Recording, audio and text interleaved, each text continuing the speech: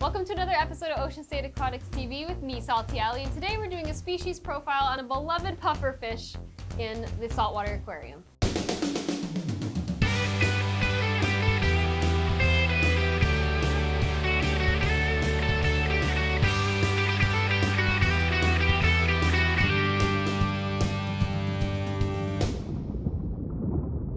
Today we're talking about the dog-faced puffer. These guys are probably one of the cutest pufferfish in the saltwater aquarium, and for good reason. They look almost just like a puppy dog when they look at you. They got big eyes and those funny teeth, and they're just really, really cute. Dog-faced puffers are native to the Indian Pacific Oceans. They spend their time swimming through the reef looking for crustaceans and other little mollusks that they can eat. They have two big teeth that are fused together to create a beak, and this beak grows continuously, just like rodents. So with that being said, they have to chew on something hard like shells, so that shell can keep that beak trimmed down. Otherwise, they're prone to having issues with their teeth growing way too large. With that being said, these fish are not considered reef safe. For one, because they will definitely eat all of your cleanup crew, and because they will also nip at corals as well. They will tend to chomp on a coral to try and shave down that beak and keep it trim if they need to, so that can end up causing a lot of destruction to your corals as well. It's very important to make sure that you're feeding these puffers hard foods like clams on a half shell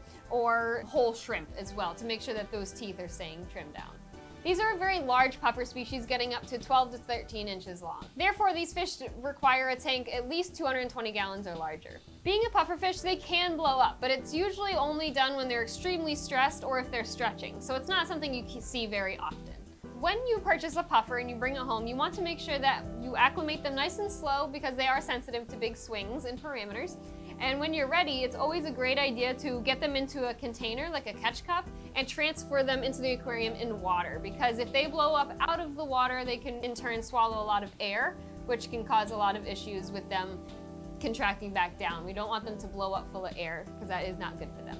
They also earn their name from their friendly disposition, so they're not really an aggressive fish in the aquarium. They tend to do well with angels and butterfly fish and other larger, more aggressive fish. They sometimes can be kept with other puffers if you introduce them at the same time, but if you decide to try and add a puffer later on, you may run into territorial aggression, and it's not generally recommended.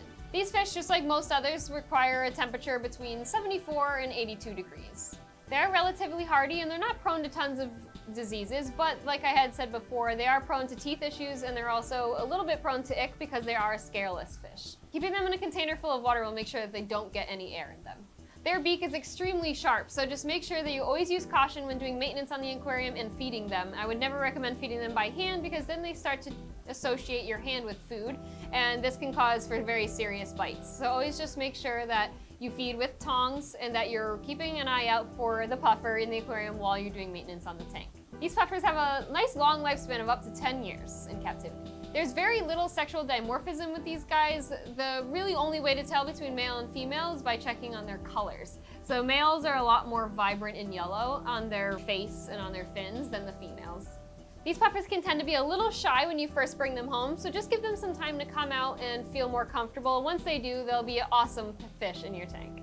Thank you guys so much for watching another episode on Ocean State Aquatics TV with me, Salty Alley, and you know what to do. Keep it salty, baby.